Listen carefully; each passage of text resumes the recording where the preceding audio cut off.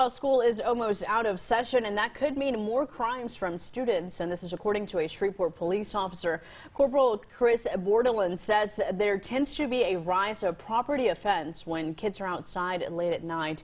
Now, he encourages residents to lock their vehicle doors before entering their home, adding there is an increase of vehicle burglaries during the summertime. However, that doesn't mean people should let their guard down in broad daylight. If you lock your car, do not leave your keys in your car, because we are seeing most of our vehicle thefts now are occurring because people leave their keys in their vehicle.